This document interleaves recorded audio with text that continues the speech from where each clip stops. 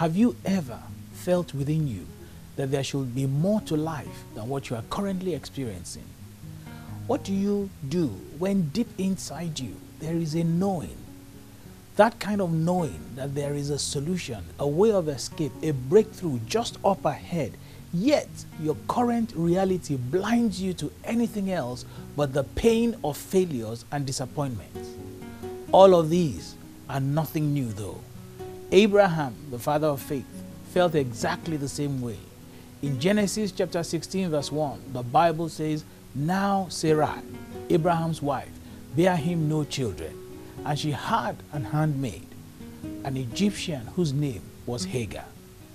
Here was a man to whom God, the Almighty, had just told him in Genesis chapter 15 verse 5 to look towards heaven and figure out if he was able to number the stars above him. We're talking innumerable number of stars here, saints. God said to him, "So shall your seed be." Almost immediately after this mountaintop experience, we are not told that his wife had triplets or quadruplets as a follow-up to what God had just promised him. Rather, we are told of his now situation, what you and I call the now reality.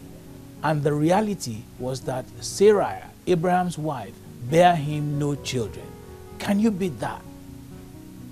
When God's promise seems to be at odds with your now situation, what do you do? Sarai and Abraham tried to help God, and the result was Ishmael, but that result was not what God had in mind for him or for them. After a prolonged wilderness experience of 13 years in which it appeared that God was distant from Abraham, relationship and fellowship wise, because of Abraham taking matters into his own hands, God then calls a truce and says to Abraham, Genesis chapter 17 verses 1 and 2, "I am the Almighty. Obey me and live as you should. I will prepare a contract between us, guaranteeing to make you into a mighty nation. In fact, you shall be the father of not only one nation, but a multitude of nations." God was reminding Abraham, as he is reminding us today, that he remembers what he has promised you before now, that he has not changed his mind. All he asked for was that Abraham obey him and live as he ought to live. Another translation says, "Abraham, walk before me and be perfect." He requires the same of you and I today also. There are a few things we can learn from Abraham's understanding of what God meant by "obey me and live as you should." Firstly, it enabled him to believe the promise of God as unshakable. Romans chapter 4 verse 18, the Bible says, "Who against hope believed in hope, that he might become the father of many nations, according to that which was spoken, so shall thy seed be." Secondly, it enabled him to appreciate the process by which God does his things, which is divine and supernatural. Romans chapter 4, I'm talking verse 19 now. "And being not weak in faith, Abraham considered not his own body now dead, when he was about 100 years old, neither yet the deadness of Sarah's womb."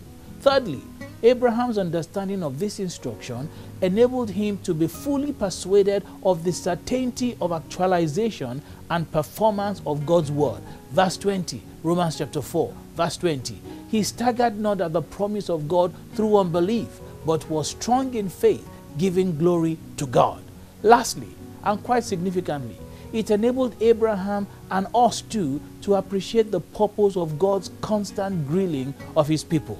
The purpose being that our entire walk with God must be by personal choice, not coercion, and it must be of faith, so that it might be of grace.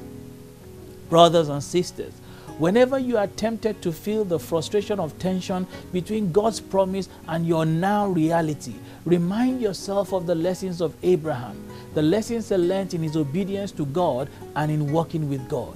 Never lose faith. Believe that the promise of God to you is unshakable. Appreciate that the processes of God are often supernatural and divine.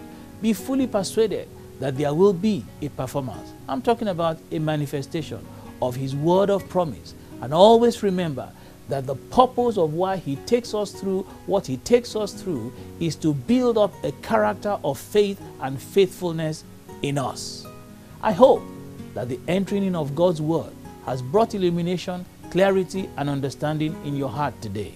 I pray that it did. I look forward to speaking to you again soon.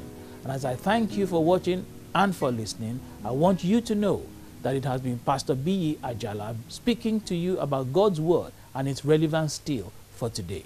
God bless you and thank you.